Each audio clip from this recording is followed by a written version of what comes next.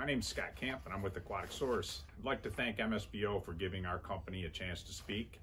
I think that you'll find the information extremely valuable. Bill Babcock has years in our industry and has so much wealth of experience to share with everybody, and also Nick Shelton, and again, years and years of experience. Nick on the other side has done so much for what's gone on with this COVID-19 virus in our organization and how we are handling things, that I know when they start talking about managing swimming pools during shutdown and beyond, it's just going to be a great wealth of information. I also would like to thank all of our great clients for supporting us through these tough times and helping us navigate the different things that we run into with swimming pools, getting in the indoors open and the outdoors open, and all the things that it's taken to get to where we're going to be back in swimming soon.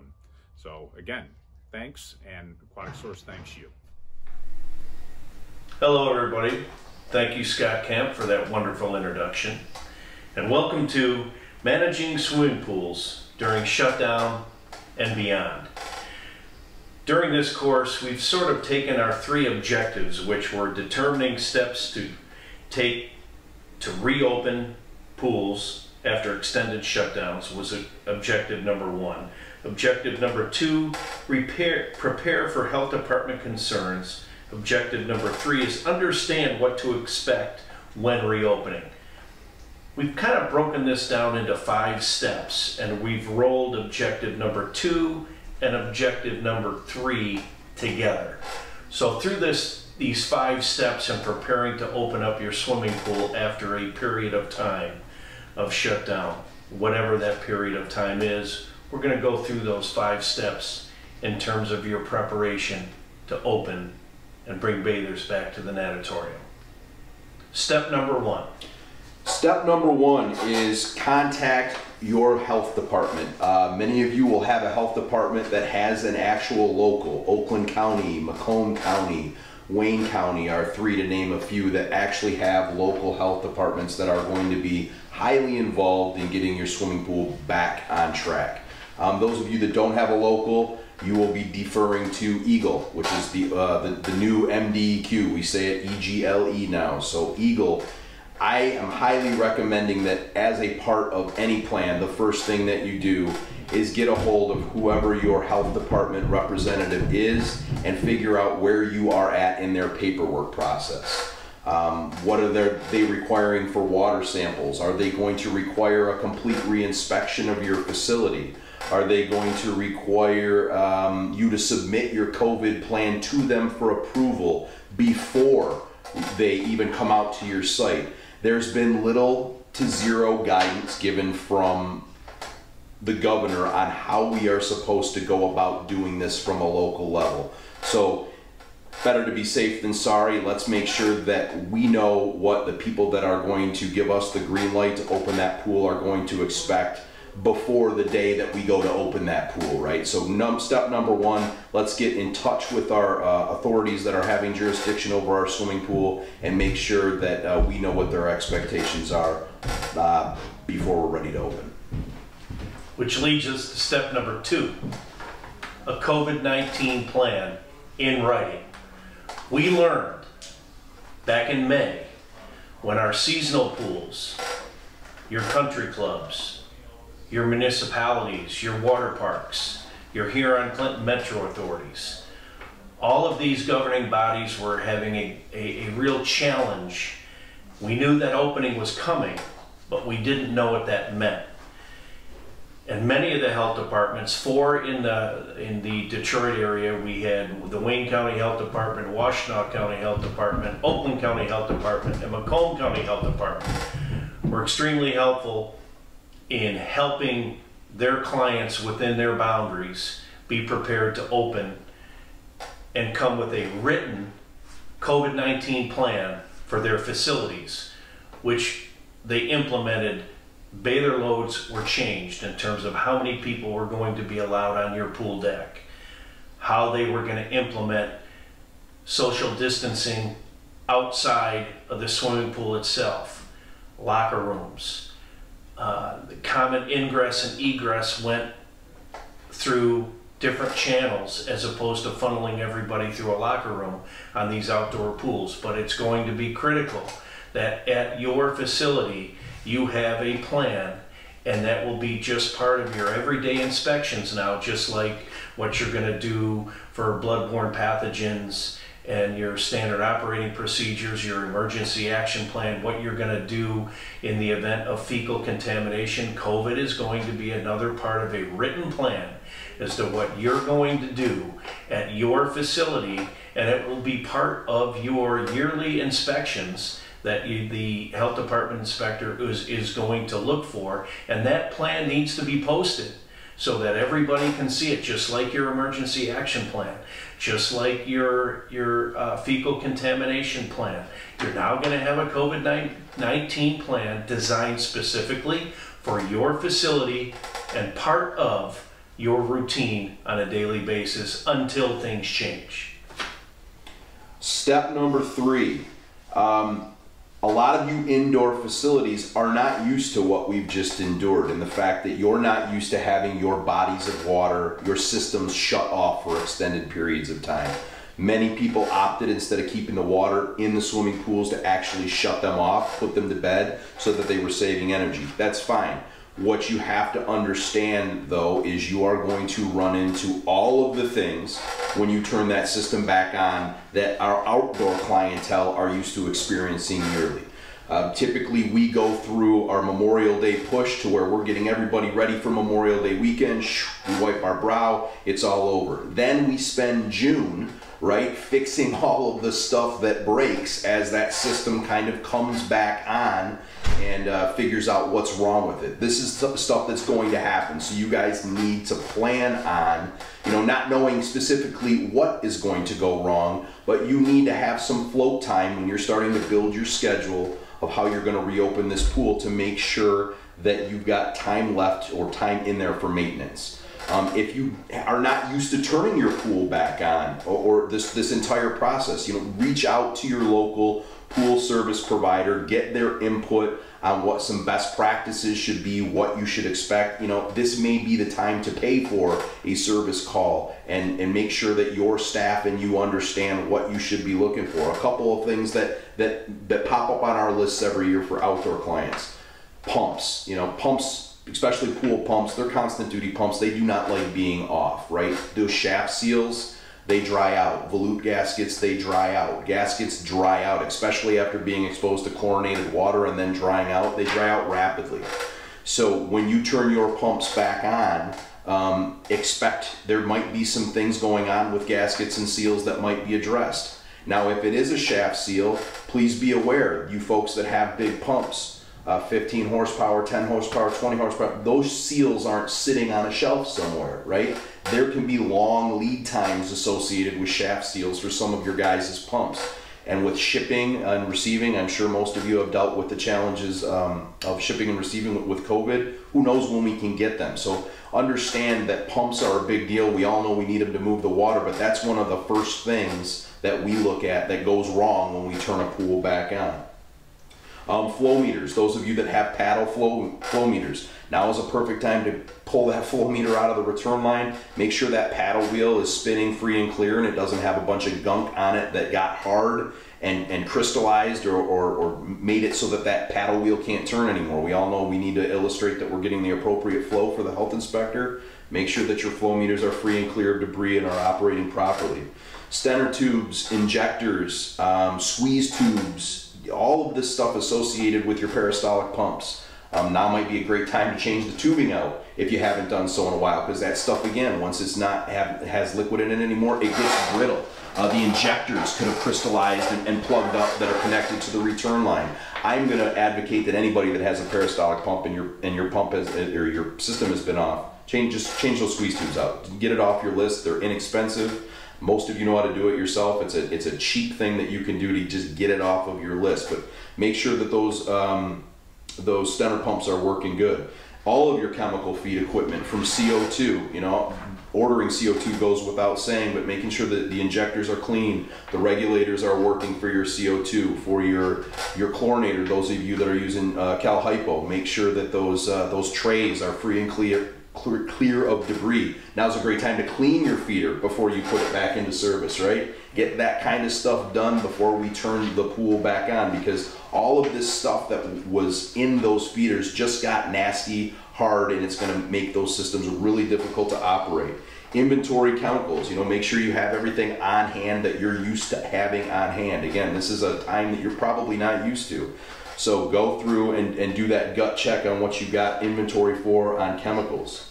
And then the last thing that I would recommend, and it'll kind of segue into the next step here, is backwash those filters, right? Sand filters can, you know, that sand can get hard, that media can get hard, things can go wrong with backwash. If you can't backwash that filter, or you're experiencing backwashing issues, you really need to know that before you open that pool back up to the public, because as we all know, if we can't clean those filters, your reopening is going to be very short when you can't get flow anymore. So those are kind of the checklist. I encourage everybody, again, if you're going through this process, don't do it alone. There's resources out there. You all have your providers that you use. Get those folks engaged with you and have them be a part of this process. They're going to be a second, third set of eyeballs for you going through something that you haven't gone through before.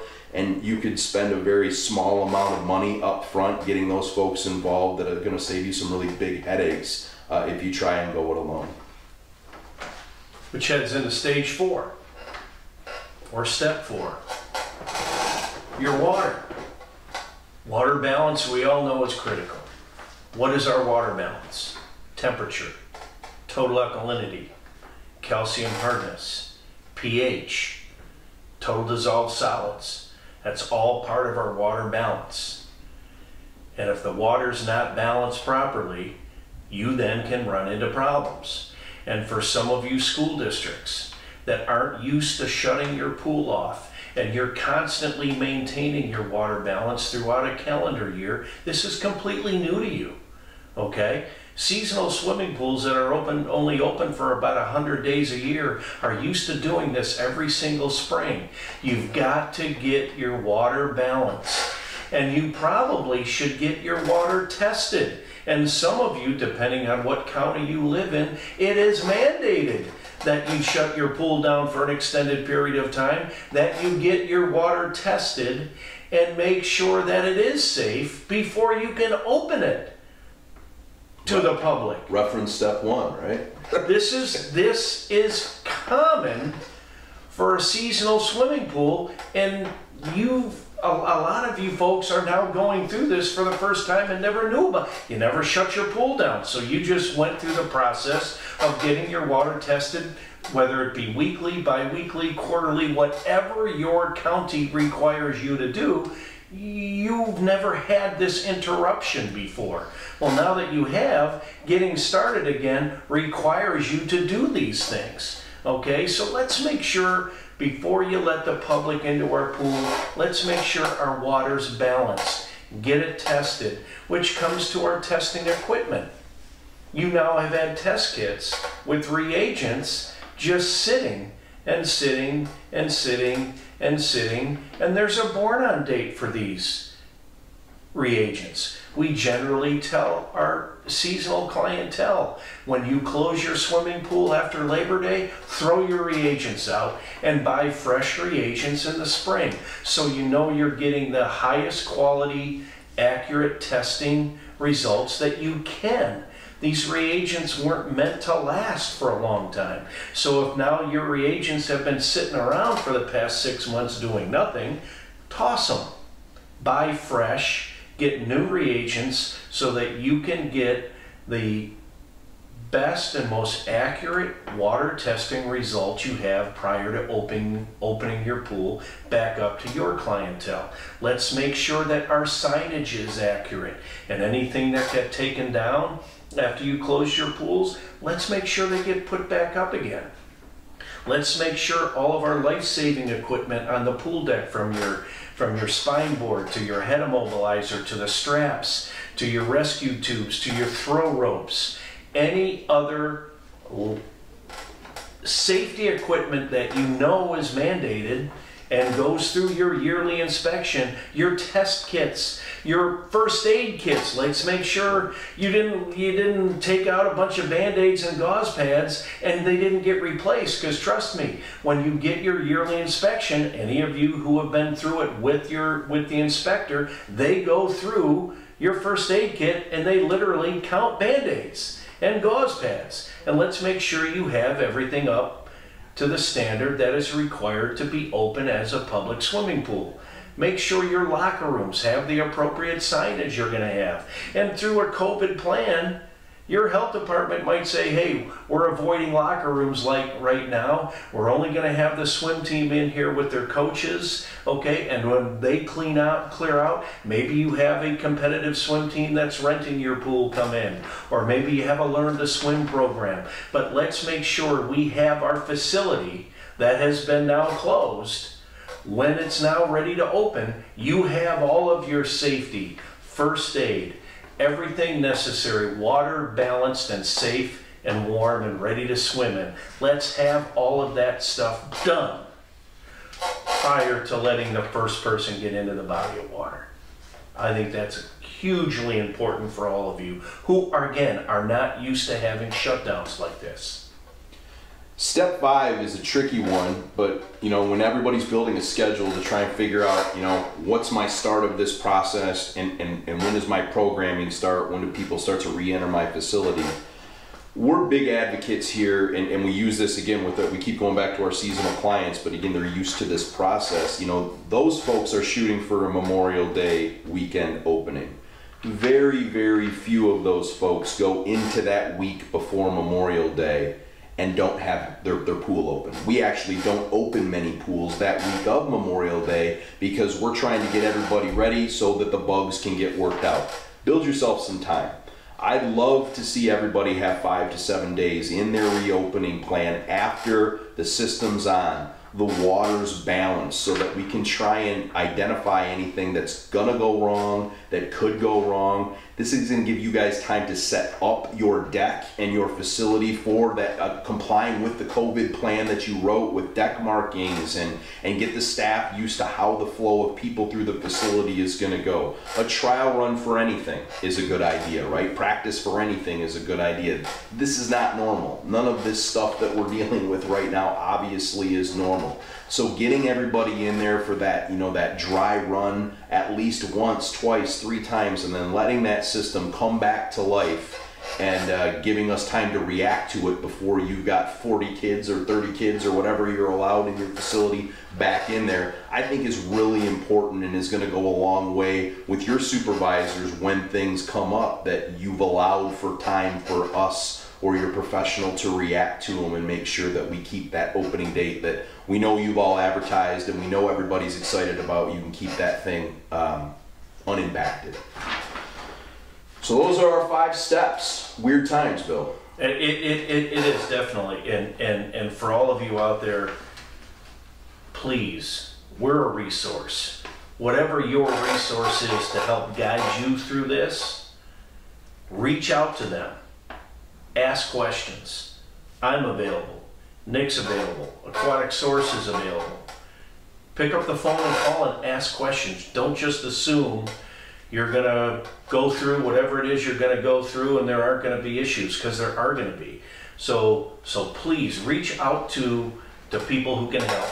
And this whole thing, this whole COVID thing, there's no playbook where we can go to page 3 and we know it's third and long and this is this is what we're going to do in this down and distance. Okay, we're sort of working our way through this whole thing just like everybody else is, and we learned a great deal in the spring in trying to get our seasonal pools open from our health departments in terms of how things were going to work moving forward. Well, we know what's going to happen with your equipment moving forward when it's been sitting idle for a long time. There is a risk that there's going to be there's going to be issues. And so let's get those things corrected as quickly as possible. And I speak, and Nick and I have both been talking between seasonal and year-round pools, because most of your indoor bodies of water are used to being functional and operational 12 months a year.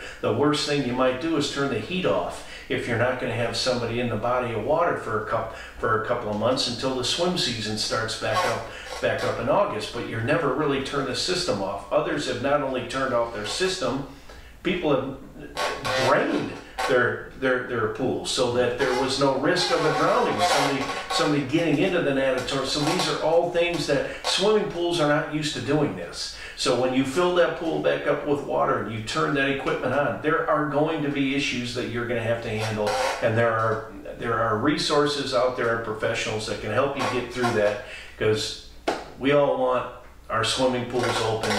We need the pools to be open. The kids need to be in the water learning to swim. Our competitive swimmers who have been behind some other states in terms of their competitive swimming. Our swim teams, those kids all want to get back in the water and want to get to work.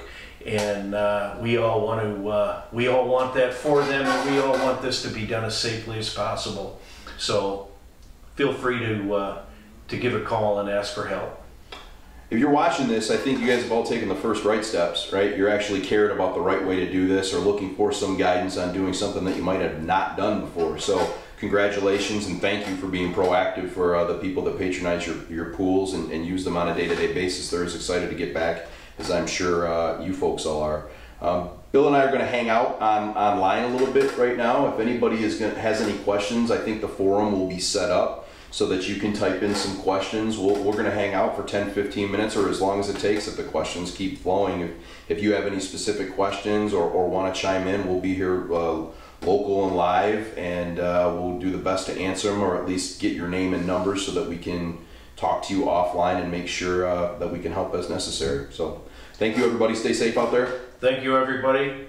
Thank you, MSBO, and everybody be safe.